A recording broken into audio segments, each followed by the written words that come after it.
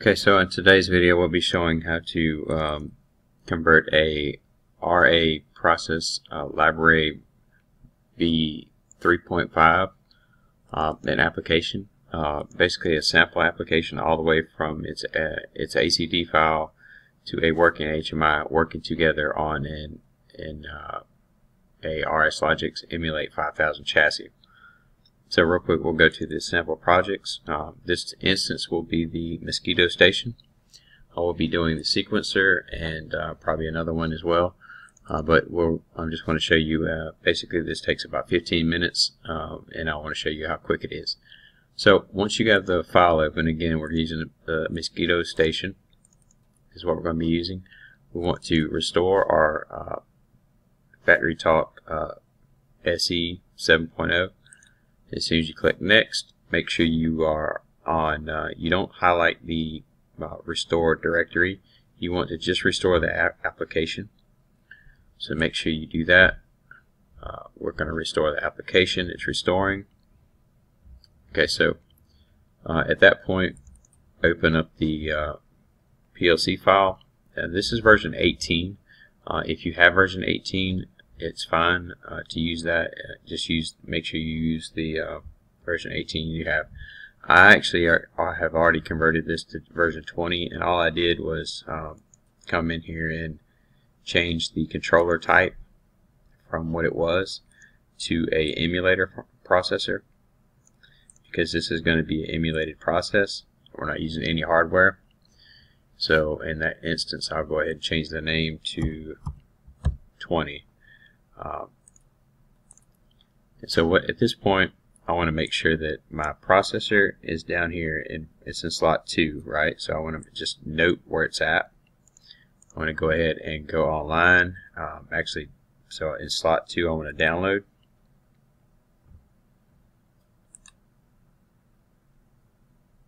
So as this is downloading, now I will say that I didn't have version 18, so what it did is it prompted me to change it already. I didn't have to go in and select the controller type.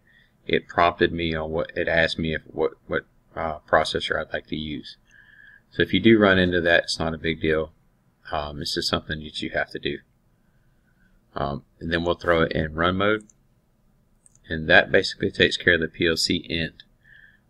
So in this instance, we want to go ahead and minimize this real quick, open up RS Studio.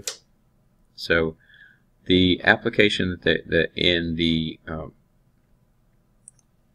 application that is currently in for the Mosquito Station is currently a local application. So it's not a View Site Edition Network distributed. It's not a View Edition Network Station.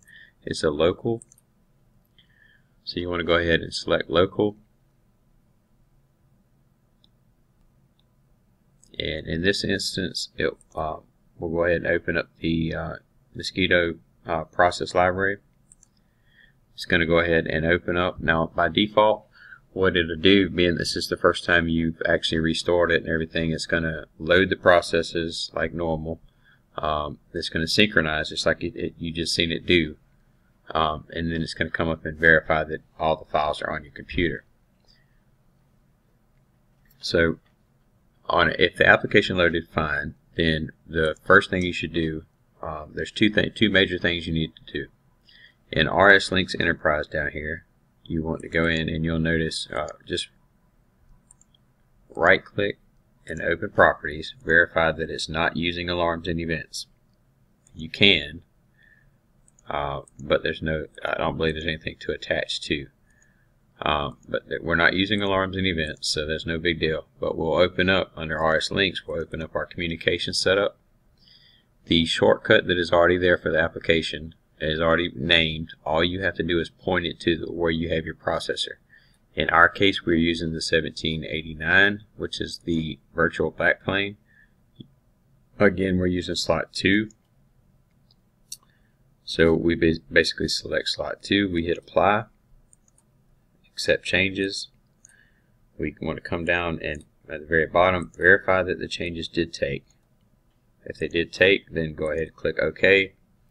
The next instance of what you need to do so that you have access to run the client when you make it, is you want to go into the runtime security.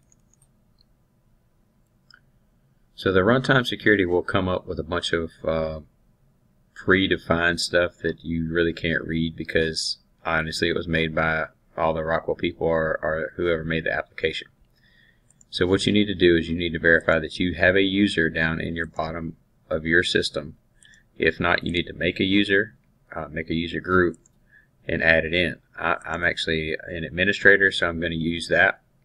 I'm going to go up to, after I've opened up my runtime security, I'm going to open up security accounts. I'm going to add, I'm going to hit administration or administrators, and I'm going to click OK. Now at this point it's going to go ahead and say that these weren't found because they're not, so just go ahead and click OK. It's going to auto delete those, and all you're going to have is administrator. Alright, so if I wanted to add another one, I just come in here and add authenticated users if I wanted to, and have another one. Now all this is doing is, make sure you save this too, but all this is doing is giving me the ability to sign into the client and the application when I start it. So at this point we want to go ahead and launch the client. We don't want to launch what we already have. What we want to do is we want to make a new one. So we'll make a new one. We'll call it Mosquito, and it would help if I spelled it right, Mosquito Client. And then we'll click Next. Make sure, again, you know that this is not a network distributed system. It's not a network station. It's a local station. So click Local Station. And this is that way you can, right here, you can choose the correct application. If you do, by chance, you restored it and you don't see it, all you need to do is close out the application, go in and reboot your computer, come back, open it up, and it will be there. So there's rare instances that happens, but it does happen. In this instance, where you select components, we're not using an initial display. We're not using any client keys. You can choose that if you want, if you wanted to just see what it does, but we're not using it. And they are using the macros. So that I believe they're using the start macro right here, which is called the Mosquito client. So what we'll do is in the startup macro, we'll pick Mosquito client, click Next. Actually, for shutdown, we want shutdown. Okay, so and then in this instance, we want to go ahead and uncheck everything that is not needed, and make sure we click maximize window. Click Next, and then you go to the point where you are creating the actual client. So now it's creating the client. It's able to log in because we did our security correctly. If not, at that point right there, it would have prompted you to sign in. You would have been unable to sign in, so you would have had to add your security to the runtime security. So as it's making its system, it will go ahead and start up as soon as it's finished. It will load one thing by basically based upon the startup macro. It will load everything. So at this point, the application is running. We have basically our site map down here at the very bottom. You can go to different things. You can come up here on the auxiliary systems. If you have any alarms, all you do is basically come up to alarms right here and reset the alarms. In our case, we didn't have any alarms. You want to go ahead and start both systems. So you can start the Mosquito Pump 1, start Mosquito Pump 2, and then at that point you can come back up here to the Mosquito Station and watch the process run. So as the process is starting, you can kind of go in and see that what it's waiting on. So it gives you an indication that it's opening the valves. You can look at the pump and see that it's starting right now. It currently started. So you can look at the valves and see what they're doing. That's currently opening. So it's just different processes of what's going on. So you can see that the first station is already open or running. The second station is running now. You can just open up the valve controls and see just basically how these how the process works as far as that goes. And then basically you can come in and look at the help, the diagnostics of it. If there's any alarms, you can acknowledge alarms. You can throw it into program mode or operator mode if you wanted to. So if you wanted to operate it, you could. In that case, you could come back and open and close it. Well, whatever you wanted to do. So at that point, we can actually open. See, and it's showing you that basically it doesn't have control over it right now. So you can request maintenance mode. There's a lot of different things you can do with this software as far as these process objects. As far as this group of this library of stuff, what I would like to highlight is now you're able to go into the actual program and say, for instance, you want to look at the controls for a pump like P50 or something of that nature. Like say if we come in and we wanted to look at the P50 controls and see what each one of these did, we could look for P50 underscore motor and then look for the actual tags, right? So we could come in, and if we wanted to investigate that a little bit more, we could look at the P50 and we could come in and look for that tag. So this is a rather big illustration of what's going on, but you could kind of see exactly what the block does and see exactly what's going on, and kind of dig into it. So this would be the valve. We still have a little ways to go. So this is the actual this is the tag that is for this block right here. So everything in this block right here, if you happen to go in and look at the you can see the label, the everything about it really, diagnostics, basically the permissives that it has, the interlocks that it has, if you wanted to bypass them of that nature. But you can kind of play with things and see how things go, because you can kind of see at this point the interlocks of it, kind of see what really is holding it out. So you can kind of jump around and see what all this block can do, and how this block ties into the front end of the HMI.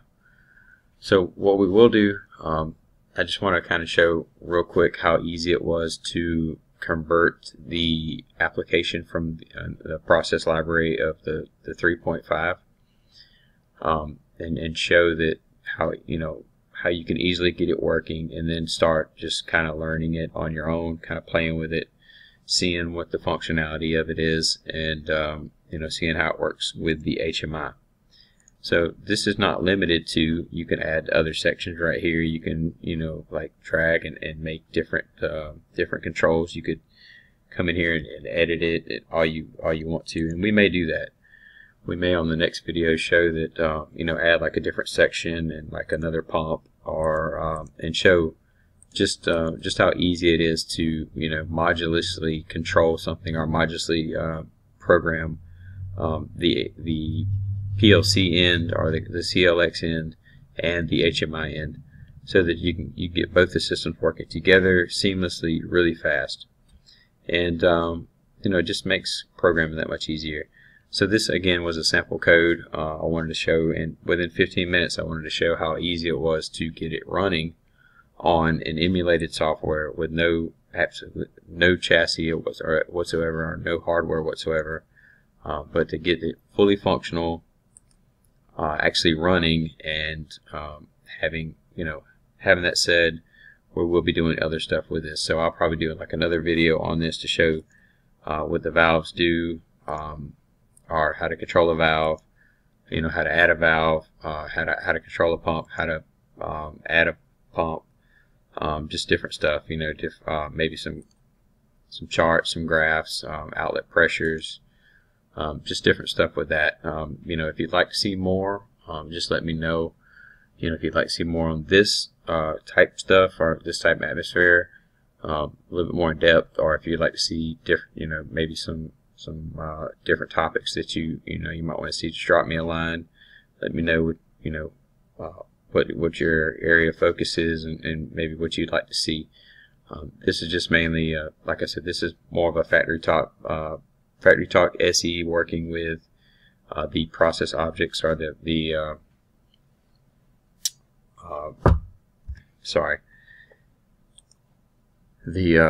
this is the sample code for basically for the Mosquito. It's the process library. So basically, process objects, more or less like a version of PlantPAx. Not so much PlantPAx, but like a private process library. And this is version 3.5. So again, I just want to show you how easy it was to get it up and running, and we'll go back and go through some of the other stuff in a later video. I didn't want to eat up too much of your time right now. We're already at 16-minute mark. So if you would, just drop me a line. Let me know your thoughts, comments. It'd be good to hear from you. And again, I appreciate your time. Thank you.